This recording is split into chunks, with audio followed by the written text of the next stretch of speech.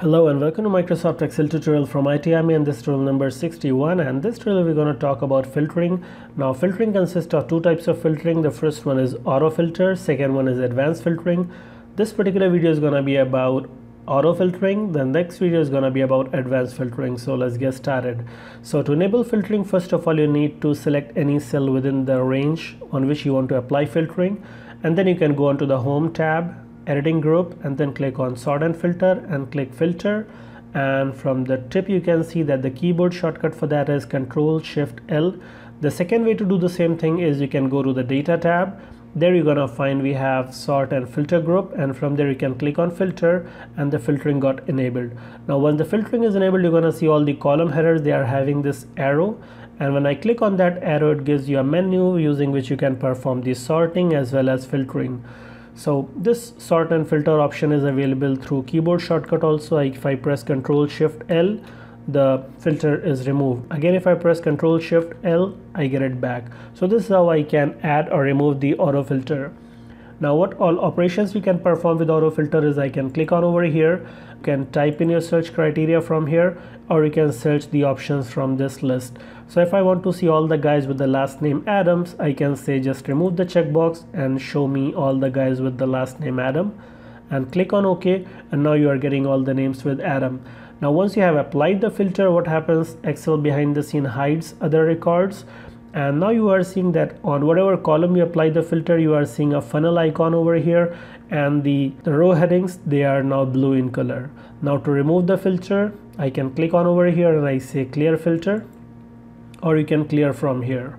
So let's do once more. If I want to apply, let's say on state, I can say show me all the records for Alaska, and I click on OK, and now you are getting all the records. Now how many records you are getting, it shows in the status bar that you are seeing 145 records out of 405 records. Now I can also make changes. If I say this guy is from Georgia, I make changes. You can see that although I have applied filtering, still it is showing this record. Now to update this, I just need to say reapply from here. So after making the changes, I can click on reapply, and that record is gone. So this is how we can make the filter on. I can clear the filter and I can reapply the filter. Now let me clear the filter. The other option is you can also, if you are seeing a record and you want to see all other records with the same data, you can simply right click. So if I want to see, just give me all the guys with the last name Cook, I can right click, filter, and I say filter by selected cells value, and now you are seeing all the records with the last name Cook. You can also apply filters on multiple columns. So if I want to say that I want all the guys with the last name Cook and their state is Alaska, so I can click on over here, remove, and I click on Alaska and click on OK, and now you are seeing the record that satisfy both the criteria, last name Cook and state is Alaska. Now if you want to remove the filter, I can remove the filter one by one for all the columns, first of all from state and then by the last name. Or if you want to remove the filter from all the columns, you can click on over here clear, and it removes all the filters. So this is how we can perform the filter from that list. You can also perform the search operation. When I click on over here, I can click on over here, I can type letter E and the cursor jumps to that search button. So here I can say I'm looking for Adam, and now you are getting this list. I click on OK, and now you start getting all the records.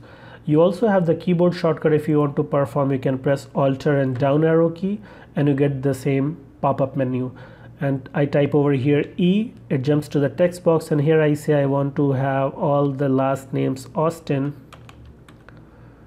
You can see you started getting it. Now if I click on OK, it will apply this filter. It's gonna show only the last name with Austin, but if I select this checkbox, whatever records are there, they will stay there, that is last name Adam, and it will also add this Austin criteria. So if I click on OK, now you are getting Adams also, and you are getting Austin also. Now let's remove this. I can click and clear the filter. Now you are seeing all the records. Now let's talk about custom filters. So when I click on over here, we have text filters options available for text. When I click on over here, you get number filters, and when you click on over here for date columns, you get date filters.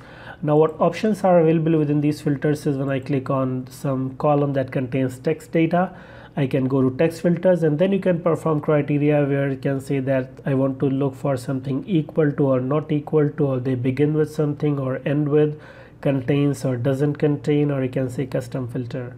So when I click on suppose begins with, you can see that this option is already selected. You can also manually select from here you want to look for equal to, not equal to, begins with or ends with. So if I say I can select some criteria from here, and you can have maximum 2 options given over here using and or operation.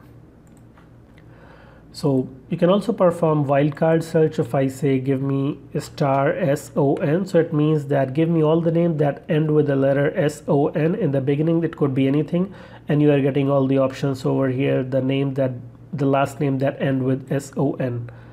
You can also use the question mark, where question mark represents a single character, so it means that give me all the names that begin with 3 letters and in the ending they have SON. So you are getting Watson and Wilson. If I press one more question mark, and you are getting Simpson. So this is how you can use question mark for single character and star for any number of characters.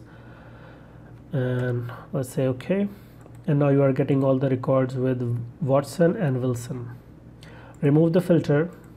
So this is how you can perform the filter. Same way you can do it for numbers. You can say number and show me all the records that are greater than equal to 20 and less than equal to and is less than or equal to 50.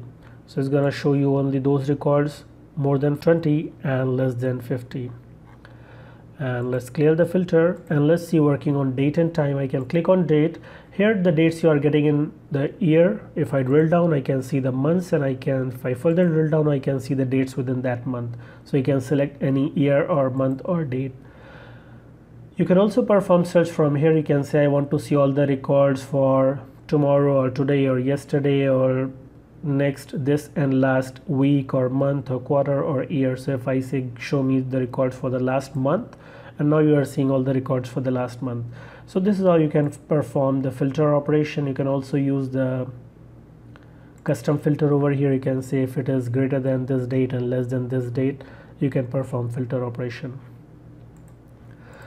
So this is all about auto filter. If you want to remove that auto filter, you can just click on over here, and the arrow buttons are gone from the column headers. So that was all about auto filtering. Hope you like this video. If you have any other questions or comments, please post in the comment section below, and don't forget to subscribe. See you in the next video.